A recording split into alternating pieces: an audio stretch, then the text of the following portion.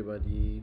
Today I'm going to show an interesting AI that it is applicable for the researcher especially. So it is Scopus AI. So if you open the scopus.com, and if your university or your institution have subscription, you will see a new tab here on the first page as Scopus AI. So it is easy to use. Just put your question here. For example, I am going to ask about, because my research is about the anthocyanin, so I am going to ask how to stabilize the anthocyanin. So I am going to ask the question, how to stabilize anthocyanin. So this one I put, and then I start to ask the AI. So it is bring you a summary. The method of stabilization is purification method, complexation, effect of pH, encapsulation for stability, or using stabilizing agent. And it gives you the references about this one.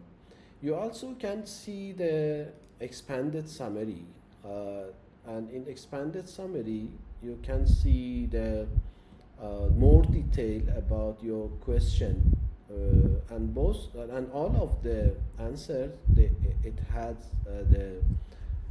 its proper or related reference, the reference coming from the articles published in last 10 years. Then at the bottom you have the concept map. Maybe sometime because it is just started, sometime it is interesting, sometime maybe it is not as interesting as you think, but okay, there is some method that it's bring you about the anthocyanin stability, about some conditions, some factors, and it is just a general overview. And at the bottom you can see the top experts in this field. If you are looking for someone that working on this area, check and find the top expert in this area with their citation about the document in this area, and you can find, and what or if you want to communicate with them, you can find their email, or you can read their article. And at the last there is something that you are going deeper. For example, it brings you some deeper question. What are the most effective method for stabilizing anthocyanin food product? Okay, I just click on this link, and then it is again, it's bring me some interesting things about the techniques of stabilization, and also again I can find the expanded summary, also the concept map, and also again you can go in deeper and deeper. What are the key factors that contribute to the degradation of anthocyanin product? You can see it's going more deeper and deeper.